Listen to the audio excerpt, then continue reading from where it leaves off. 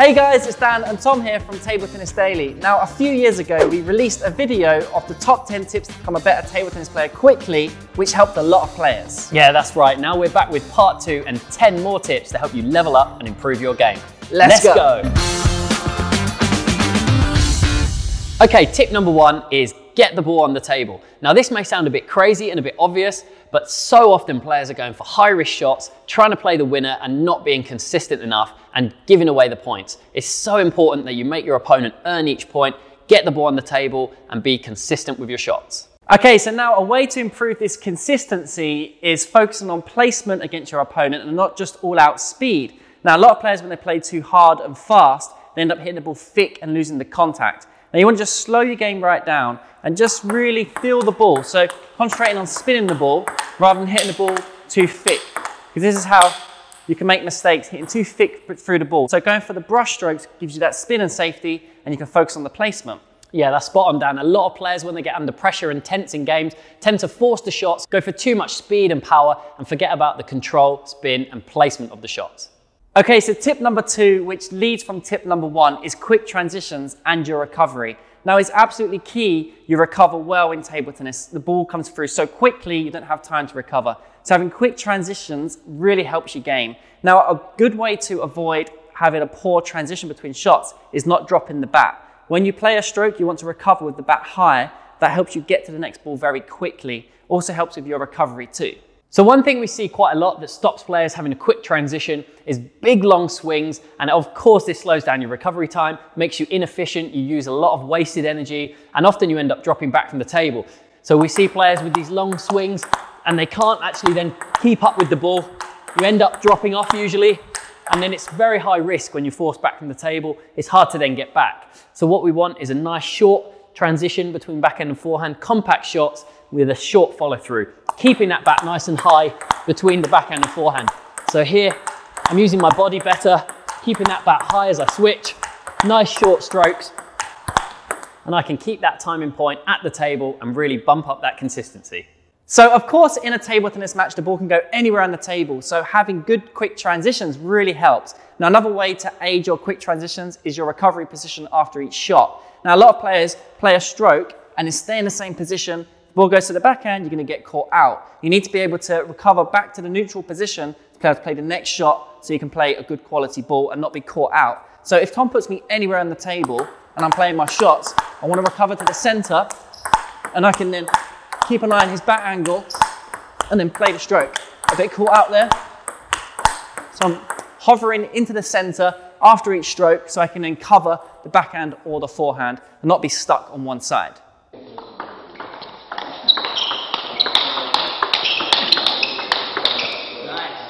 Okay, tip number 3, guys, is actually practice. Now, a lot of players we know will rock up to the training hall, they might have a 5 or 10 minute knock up and go straight into match play. Doing this, you are not going to improve. You need to do some structured drills, focus on your strengths and weaknesses, and actually practice to help you get those improvements. Yeah, it's so true, Tom. Now, also many players who want to improve, they might play a match once a week, like a local league, maybe one practice session. As you say, a lot of it is involving matches. But getting the practicing is key. And I saw an interview once with Richard Prowse, and he said, if you just play once or twice a week, you kind of maintain your level. But if you practice 3 times a week with good structure and good drills, then actually you make some serious gains. So I think that's something we need to take from there, is actually get to the table and put some time in doing some drills and doing some practice. Tip number 4 is groove your strokes. Now this is vital. You want to be able to put a lot of quality on the ball with a lot of consistency. Now a lot of players do have good shots, but they can't repeat it. So to get really good and consistent with a shot is keep things very simple and work on each shot in an isolated position to start out with. So for example, Tom is going to play in the same spot the whole time, and I'm working on weight transfer,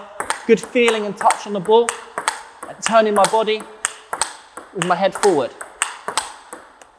Now, by hitting a lot of shots like this with a lot of consistency, it's going to help improve the shot quality and improve your game. And now let's progress it. So once you're happy with your stroke and it's getting consistent, you can start moving into adding footwork. So now I'm going to get Tom to block 1 wide and 1 to my middle. And now I've got to play the stroke and move my feet. Try and hit the ball at the top of the bounce, head forward. And again, brushing the ball like so.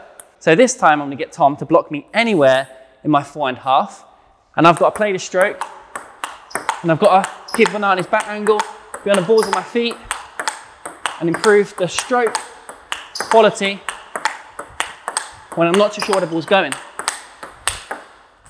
Like so. Now, it's really important that if you are struggling in the irregular setting, you go back to the regular setting, get really comfortable with it, make sure you're really consistent and solid with that, then move on again to the irregular, and even add in serve return drills and make it even more match realistic. This is what's going to enable you to be really solid under pressure, improve your decision making, and not get flustered and caught out when it comes to a match situation. Tip 5 is get a practice partner.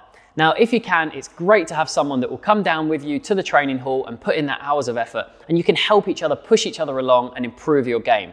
Now, of course, it's not always possible, but to find someone of a similar standard is really good because you can make things competitive and help each other improve and push each other along. So sometimes you might have to use a robot or do serving practice, but if you can, find that training buddy that you enjoy practicing with, and it's going to help you improve much, much quicker.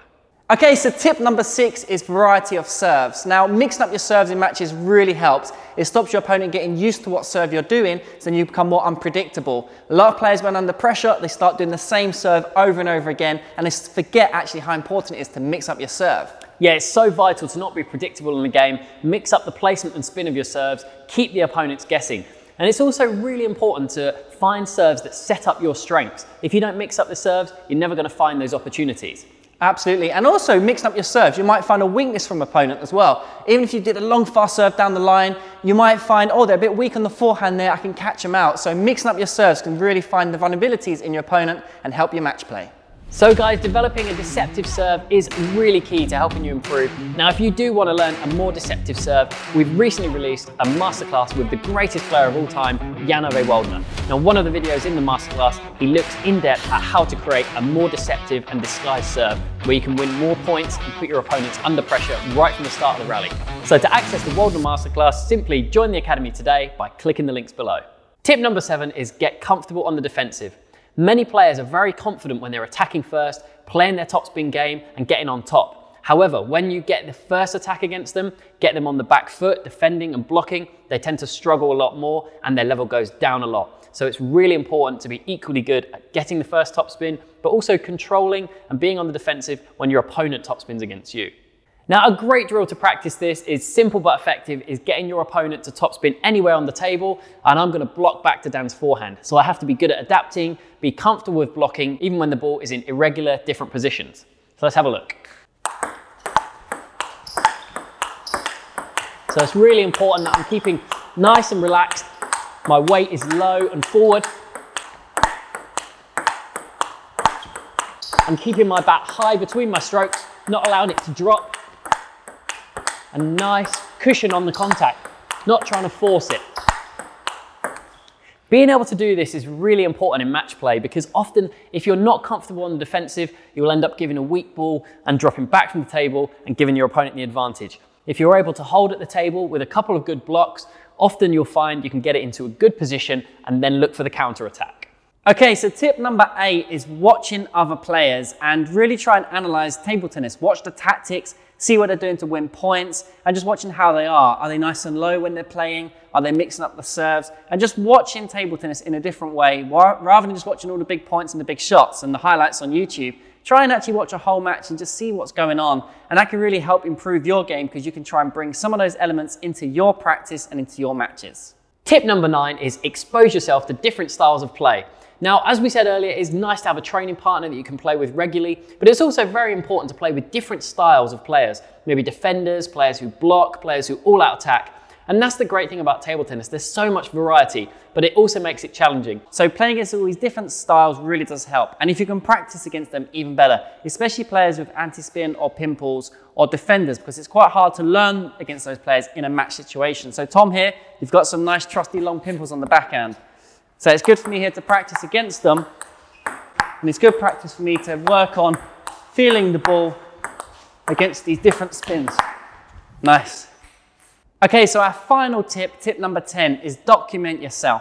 Really important to have a journal, write down your results, write down how you're getting on, things you've learned. It really helps to track your progress and remember things. It's very hard to just play and not document stuff. Also, you'll notice as a few years go by, you look back at your notes, you look back at your video footage from a couple of years ago, you get a lot of confidence from it because you can see how much improvement you've made, and it really does help. And you know, I wish I could see some of my videos 20 years ago, 15 years ago. I'd love to have that sort of footage. And now with the mobile phones, it's so easy to record yourself practicing. So this really does help. Document your play, record yourself serve practice, record yourself in matches, analyze yourself. Doing that really does help improve your game, a key one. So there we go, guys. There was part 2 of our top 10 tips to become a better table tennis player quickly. That's right, so make sure you give these tips a good try in the training hall, and also let us know in the comments below any other tips that you found help you improve. Now be sure to like, subscribe for more tutorials here on Table Tennis Daily. Thanks for watching.